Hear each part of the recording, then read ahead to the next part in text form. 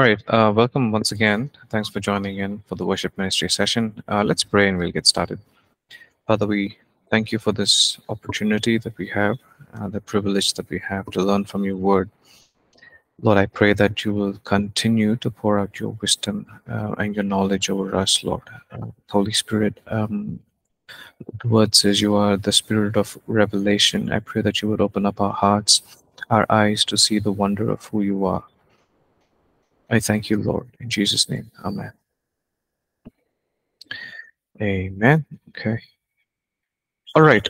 So last week was a holiday due to a public government holiday here in India. We were celebrating our Independence Day. Uh, but the class or the session before that, we started off the worship ministry course with learning about Abraham and how he was known as the man of altars. Right. So we saw just to do a very quick recap of what we covered in the last session.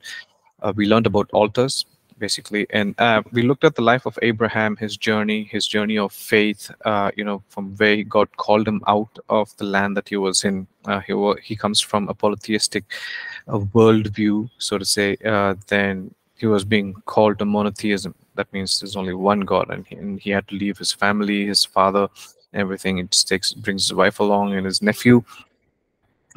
Just goes because God told him to go and didn't really know where. And along the way, we see the progression of his life and his life of intimacy, his walk of faith, go deeper, with God. And along the way, we happen to see that he builds altars, and altars, as we learned, is a place where death happens.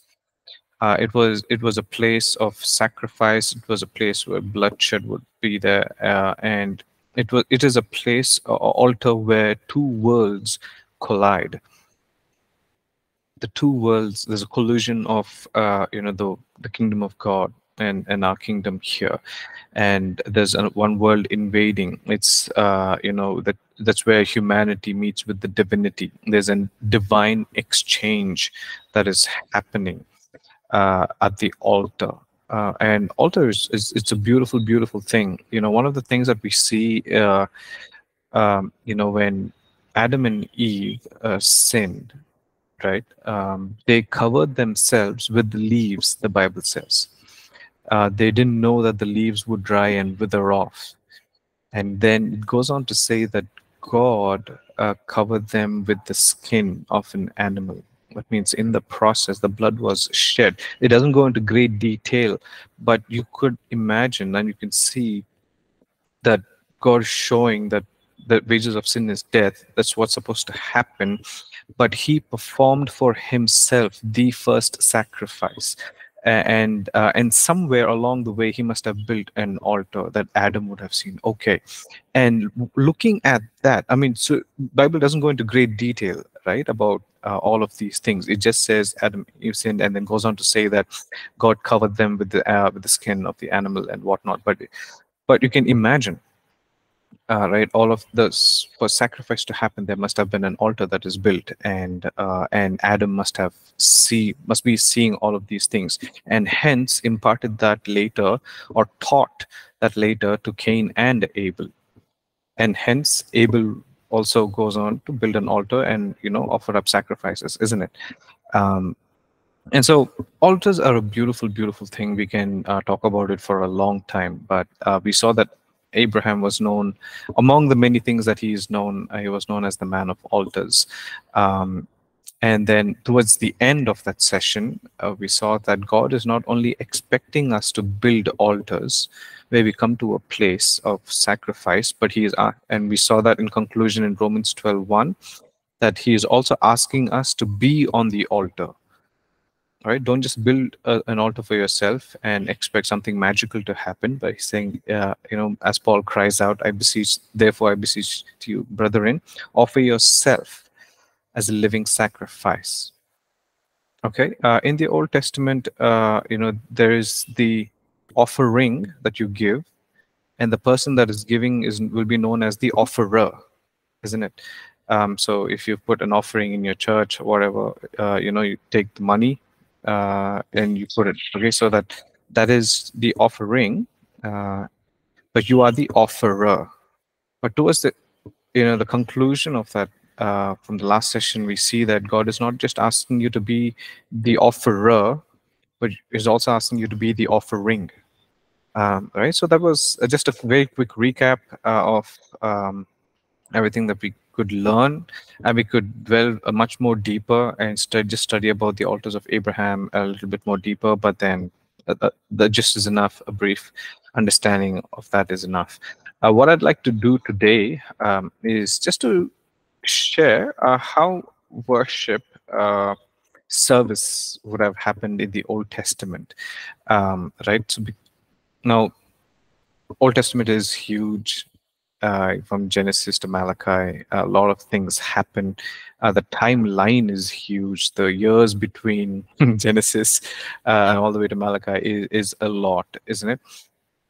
But the Old Testament does not give us an exact blueprint, right, of how the worship of ancient Israel happened. But however, we see that people built altars. Right? In Genesis, we see the altars were built, and then we come to Exodus, and then we see that God gives Moses the blueprint. We'll study about the tabernacle of Moses in a later session, just a little bit, and we will also study about the tabernacle of David, a little bit later. So there was the tabernacle of Moses, tabernacle of David, the altars were there. And then after David came the Temple of Solomon. That was so that's what I'd like to look at a little bit for now, is just go through a few scriptures and see how worship or the service in general happened in the Old Testament. Because the temple that Solomon built, let me just see if I can share.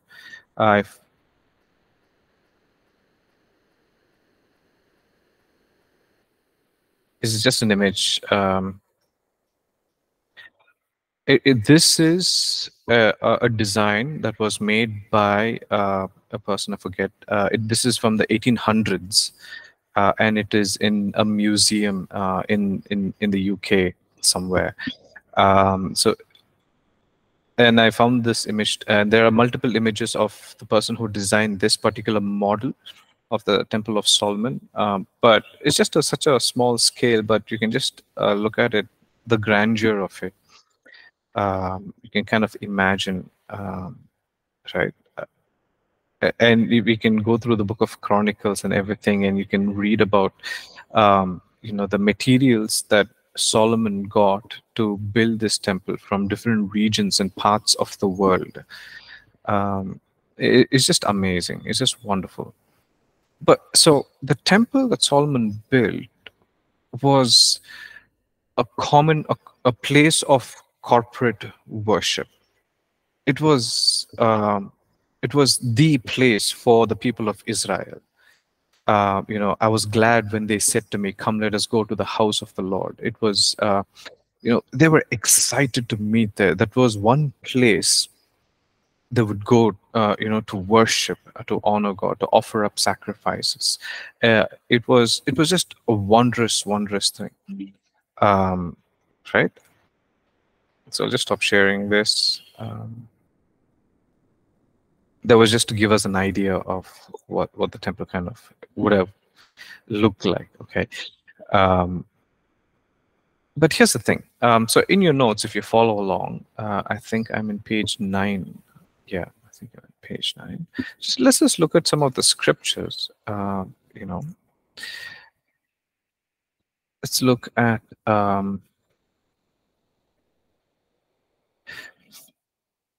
from 2 Samuel chapter 6 verse 5. We are again going to just go back and read a few scriptures from the life of David and how he began to organize it, and we'll learn about it in detail much later. But then just to give us a context of, from the tabernacle of David and the transitioning into the temple. So 2 Samuel 6:5 says that the Ark of the Covenant was being brought to Jerusalem. David and all the house of Israel were celebrating before the Lord with all kinds of instruments made of fir wood and with lyres, harps, tambourines, castanets, and cymbals. So it begins to give us an idea that, okay, during the service, there was a lot of instruments that was being used, Most of it I have not seen or experienced playing it. Has anybody seen a lyre? Harp I have seen, but um, yeah. Okay, David and all the house of Israel. In other words, another translation says all the nation of Israel were celebrating before the Lord. Celebrating before the Lord. Now, if you remember from the first year, the Hebrew word for praise and celebration is what? To rave, to boast. What's the Hebrew word? Shaka. Sorry, JP? Was it Shabak? Shabak, yeah, but with more phlegm. Shabak. Yeah, I already have. Right. So they were boasting, they were raving, they were, what they were doing is shabach, right, before the Lord. So you see, their audience was very clear. Psalm 95 is so clear about it. Come, let us sing to the Lord. Right? It doesn't say let us sing to the worship leader or whoever or any other individual. It's very clear that their audience was very clear. Let us sing to the Lord. They were celebrating before the Lord with all kinds of instruments. Okay, and I'm sure there were more to it, but let's go on. Okay, First Chronicles 16 verse 4 to 6, it says, David, he appointed some of the Levites as ministers before the ark of the Lord, even to celebrate again Shabbat and to thank and praise the Lord God of Israel. Right? Asaph the chief, and the second to him Zechariah, then Jael, Shemiramoth, Jehiel, Mattithiah, Eliab, Benaniah, Obed-Edom, and Jael with musical instruments, harps, lyres. Also Asaph played loud-sounding cymbals, and Benaniah and Jahaziel the priest blew trumpets continually before the ark of the covenant of God. Now, what I want to do is, I just don't want us to read a bunch of scriptures, because you can do that at home as well, and you already do that. But I want us to just dig a little deeper and think about the scriptures that we are reading. Okay, so in the scriptures that we just read, what kind of stands out to you?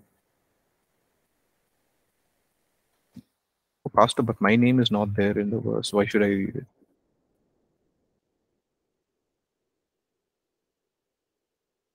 Now that I've mentioned that, most of us are rereading the verse. So I know what's happening, guys. Behind the veil, although I cannot see you. Right. What's some of the thing that's kind of standing out?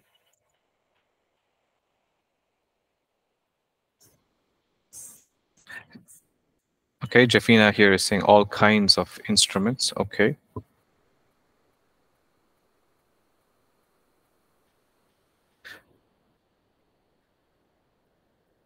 Go on. Please feel free to unmute and speak. What kind of stands out?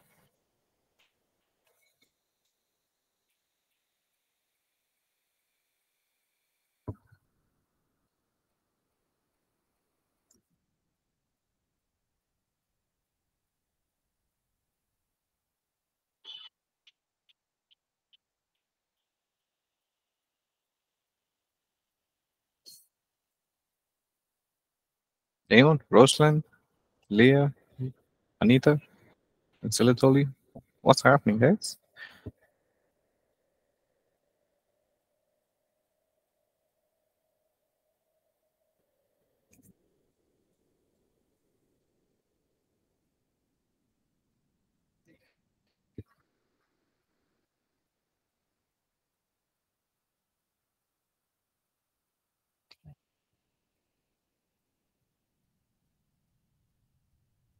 What kind of stands out in that verse for you?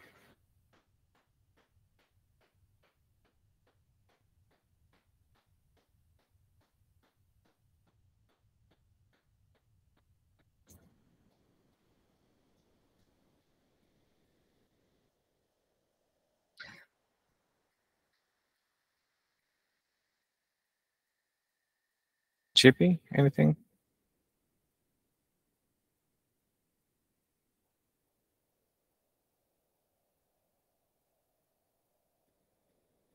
Worship leaders in the order that God has set.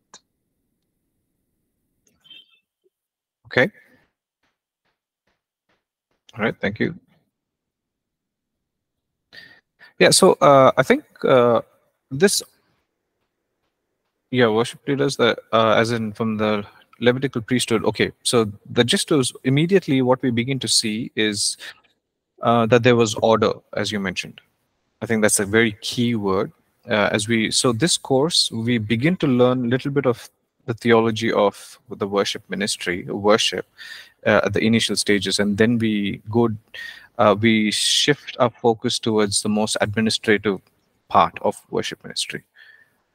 Okay, and administrative, in other words, is simply is bringing some order, a system in place, right?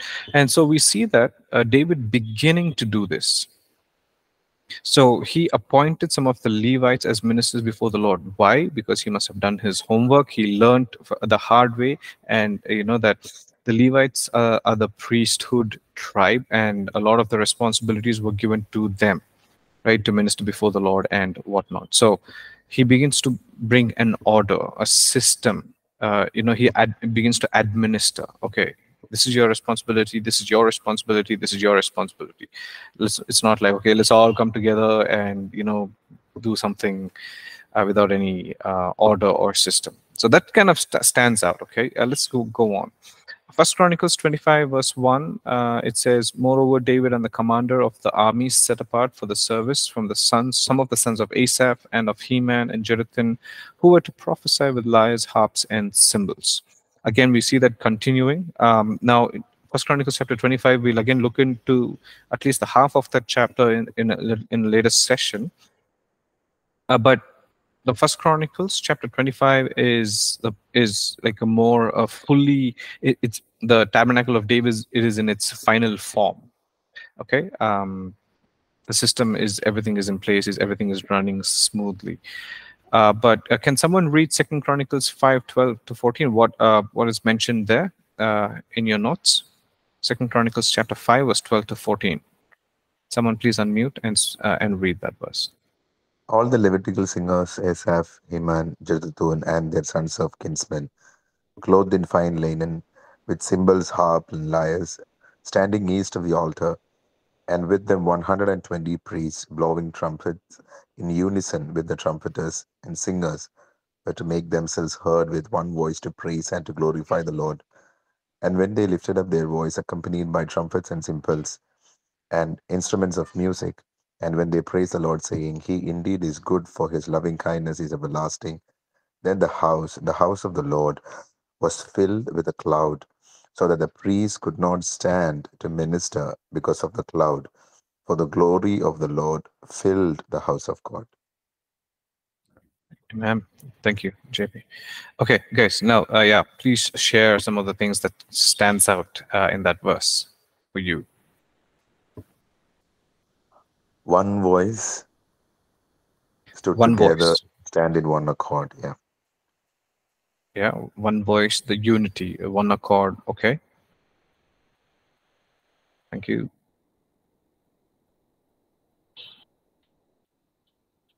Subhashish, Rosalind.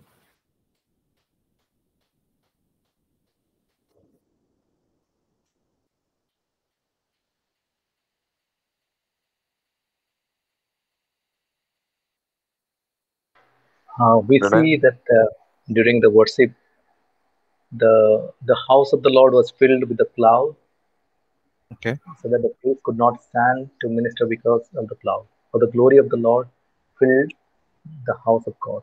So during the worship, we see the presence of God in midst of them. Mm. Awesome. Yeah, thank you. JP, were you saying something? What were Yeah, I you was going to saying say? 120 priests Yeah, blowing trumpets in unison. yeah, Priests blowing in unison is another maybe picture of unity. Uh, yeah. And Yes, yes. also praising the Lord, not talking about the circumstance, praising the Lord, saying He is good, for His loving kindness is everlasting. Yeah. I mean, that seemed like a very famous song in the Old Testament, no? Songs did not go more than 3 lines, 2 lines. Yeah.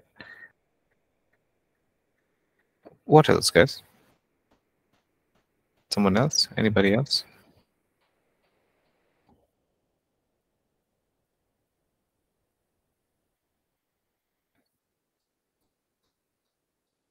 I think God was so pleased that He decided to come in His fullness Yeah. with His glory. Right. Yeah.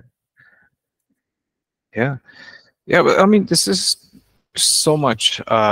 We see now we've shifted to Second Chronicles chapter 25 from First Chronicles, and then they've moved to the to the temple. So and then it goes on to say, I want to read that again. Levitical singers, Asaph, Heman, Jeduthun, and their sons and kinsmen. Look at the detail. Goes on to say, clothed in fine linen. That means they didn't come in wearing whatever they felt like wearing, right? Even that mattered to them, with instruments. Standing east of the altar. All of this we don't have time to dwell into, but anytime a specific direction or information is given, a good way to study the Bible is ask yourself why. Why is that mentioned? Why is standing east of the altar mentioned? Why not north, south, or west? Okay, so I leave that to you to discover. Okay, it says they wore fine linen with instruments. They were standing east of the altar, and with them 120 priests blowing trumpets in unison. Okay, now has anybody seen an orchestra? I mean, uh, like a 140-piece orchestra, 120 with all the violins and the timpanis and the drums. And have you guys seen at least an image or in TV? Yes, an orchestra. Okay, let me see if I can find some image, which image worthy of sharing. No.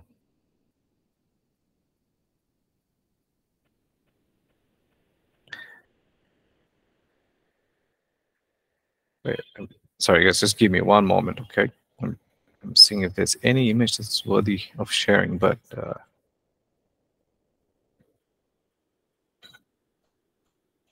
what's happening?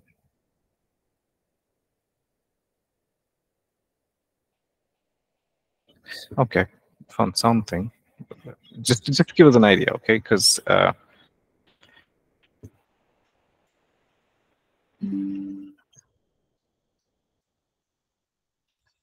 right. So this is at least 120 piece orchestra, as you see it. Okay. Now, in the front, to the left of the person standing here with that baton, or it's called, he's the conductor. To his left, right in the front, we have the first violins, and at the back you'll have the second violins, and as they come, behind them will be the violas, uh, an instrument that is bigger than the violins, that usually plays the alto parts, and then there's the cello, that will usually, and the contrabass that will play the bass parts of the music. So there you have the strings instrument, a string section in itself. There are at least there itself, and 40 people are there.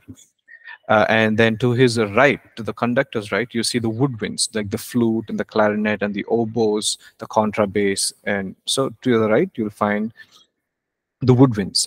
Now you see the saxophone also.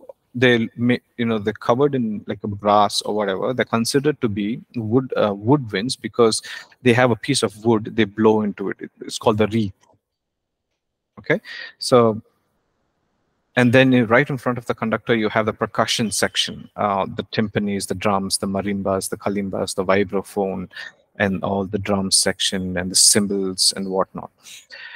Now, and then way at the back, you see the brass section. You see the at least the four tubas, and you can't see everybody, but there'll be a French horn. French horn is the one that's looks small, kind of curled up in it. That's called a French horn. Trombone is, you've seen people push this thing in the front. That's a trombone and whatnot. So why I wanted to show this picture is the brass section of an orchestra is the loudest section of the orchestra. They can easily overpower just four trumpets. Okay, so the conductor most of the time will always keep the volume in check. Okay, when the brass section have to play an instrument, a piece of music, they'll say, okay, control, because they can easily overpower the entire orchestra. Just 4 to 5 trumpets can outsound the entire orchestra. I'm talking about the string section, the woodwinds, the drums, the percussion section, everything. Now, when you look at the verse, it talks about 120 priests playing trumpets in unison. Talk about mind being blown, everything being blown, right? Blowing the trumpet in unison. That must have been like quite a scene. Just to witness that, just to be there, it would have been loud. That's an understatement. And then imagine, so trumpets are being blown in unison when the trumpeters and singers were to make themselves heard. So the singers had to sing on top of this 120 priests blasting the trumpets. Now, it doesn't really tell us how many singers were there, but they had to make themselves heard with one voice to praise and to glorify the Lord. I mean, we need to imagine, isn't it? What a party it must have been. What an event. What a joy it must have been for people to just come together and to worship this one God. Right? And they sang, "He indeed is good, for his loving kindness is everlasting." Well, I think there's so much of power in unity, and that is an understatement. Right? Everybody's heart set, fixed on the Lord. Um, you know, it would have been a beautiful, beautiful sight.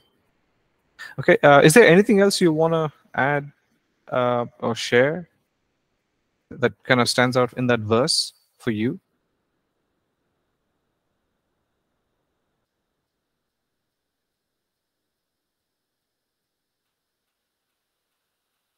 Nothing? Okay, let's move on. So at the bottom, there's another verse, 2 Chronicles chapter 29, verse 25 to 30. 2 Chronicles chapter 29, verse 25 to 30. Can someone read that, please?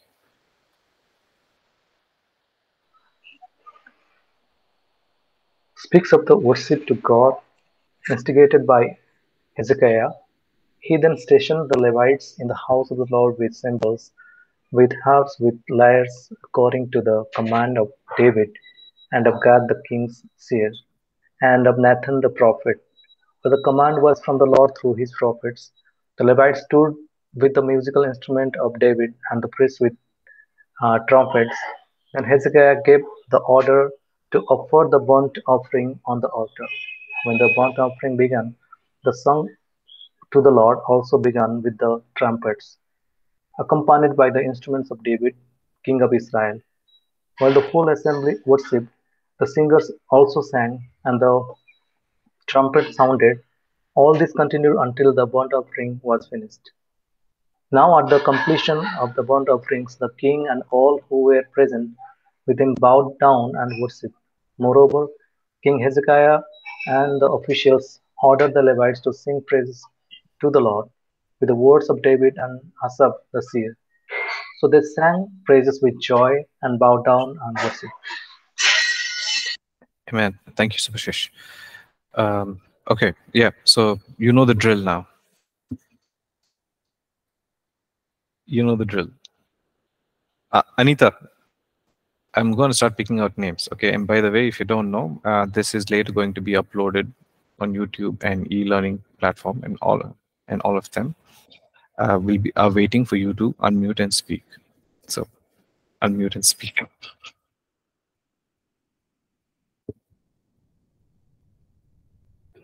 What kind of stands out in the verse that we've just read? For you, what stands out for you?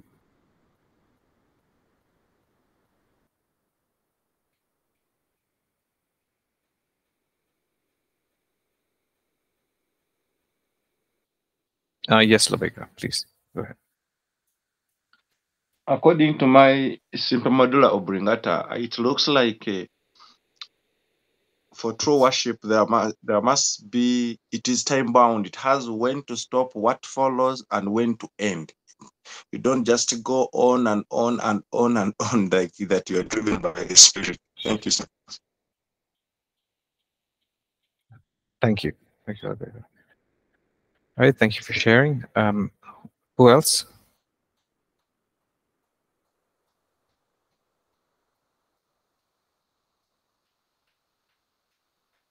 Rosalind, would you like to?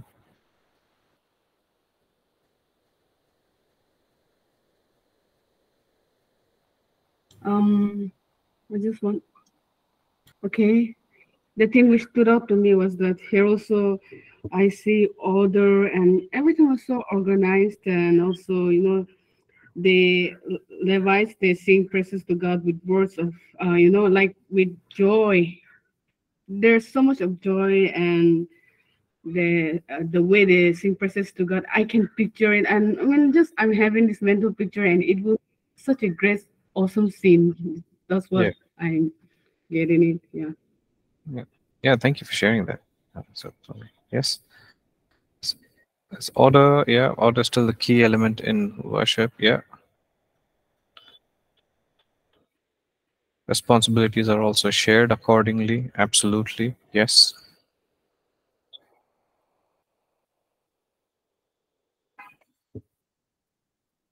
Unmute and speak.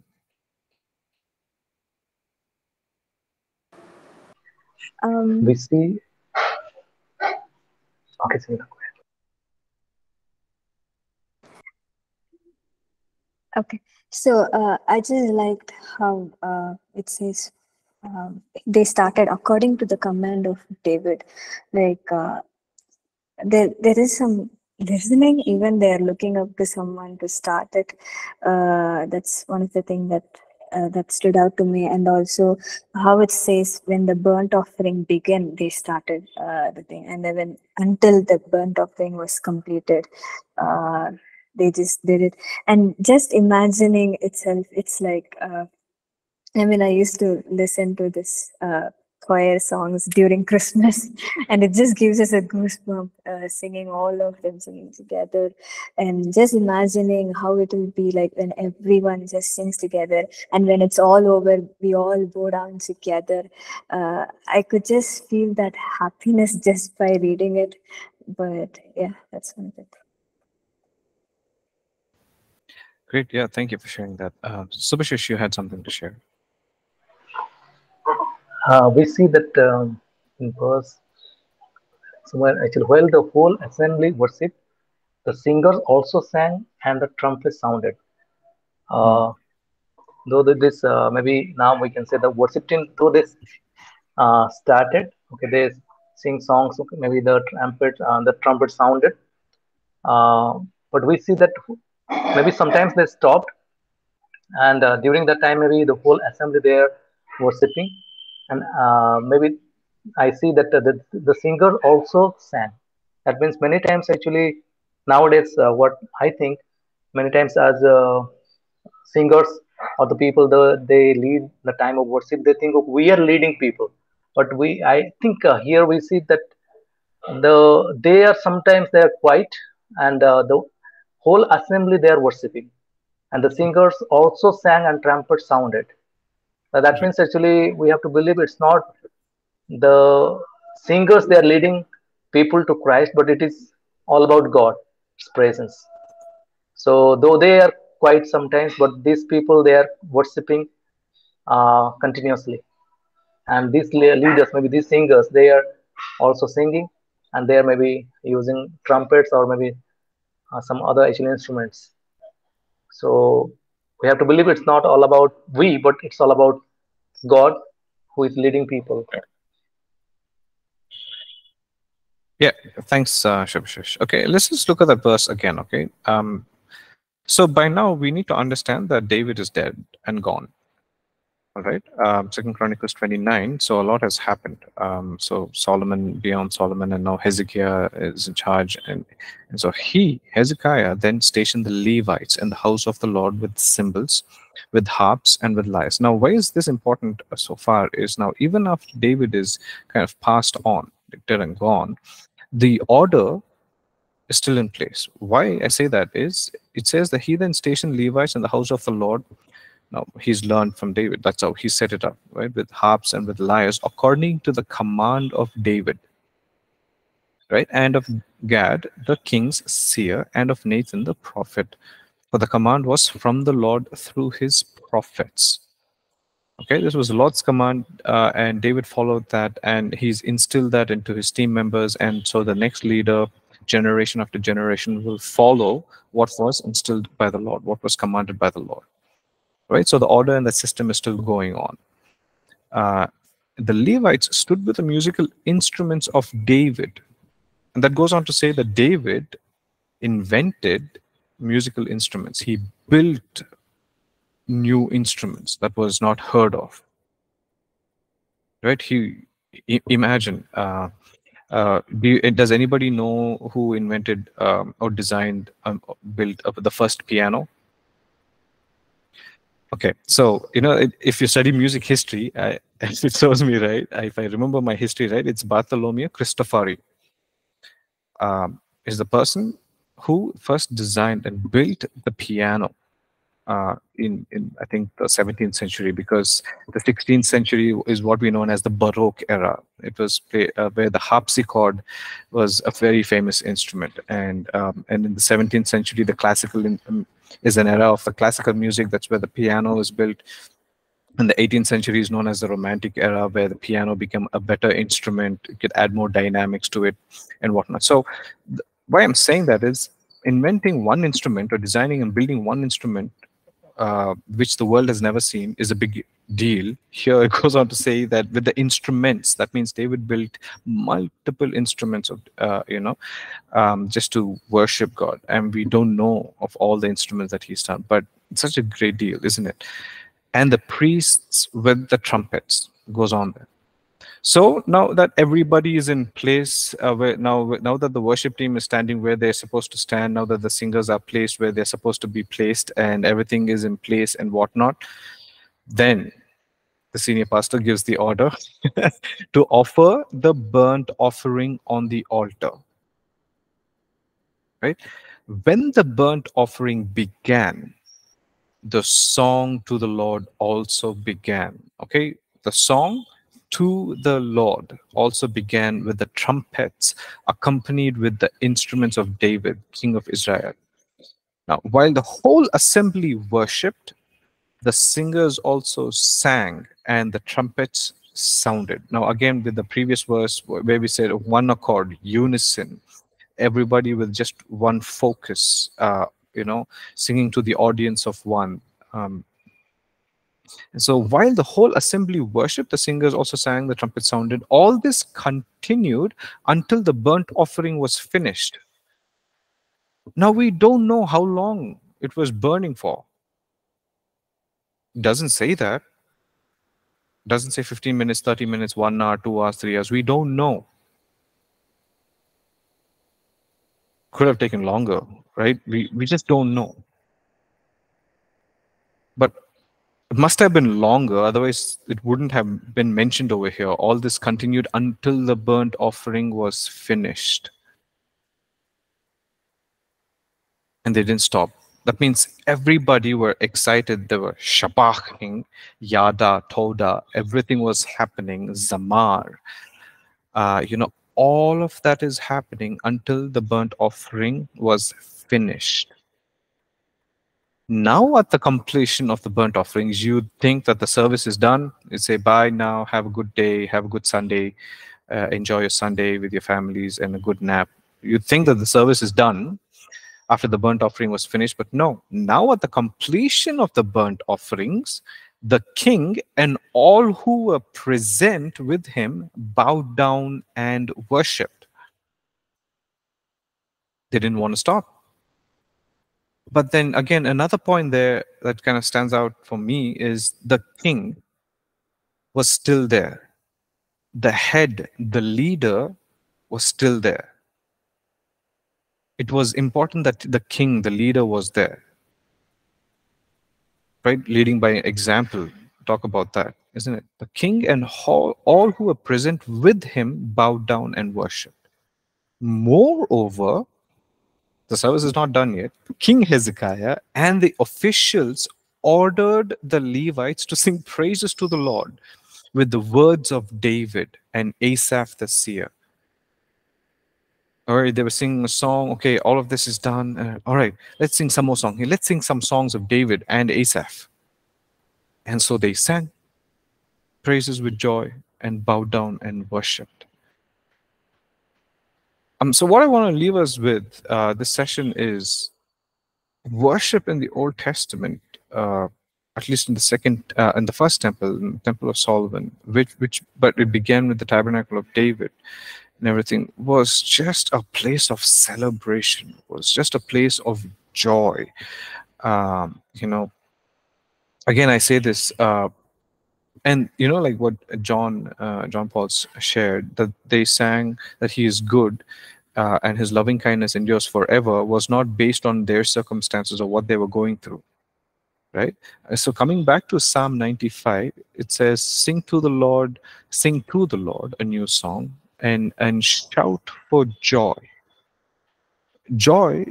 So shouting, think about shouting. Shouting does not have a vocabulary, isn't it? They're just shouting, screaming, and whatnot. But then they're doing that with joy. Joy, for most of the time we mistake and we think that joy means happiness.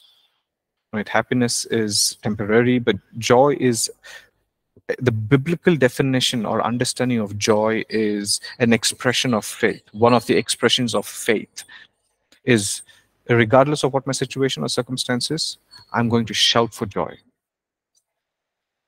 Because I think it's in, I'm not, please correct me if I'm wrong, it's either Hebrews 11 or 12. I think it's 12, verse 1 and 2. It says, for the joy that was set before him, talking about Jesus, he endured the cross. Right? For the joy that was set before him. And so this place, this act of worship in the Old Testament, when they were coming together as a corporate, it was a place of joy. It was a place where it was, everyone was filled with faith, and everyone was expressing their faith and just worshiping, God. It would have been an awesome sight to behold. All right. Does anybody have any thoughts or something that you want to share before we end this session?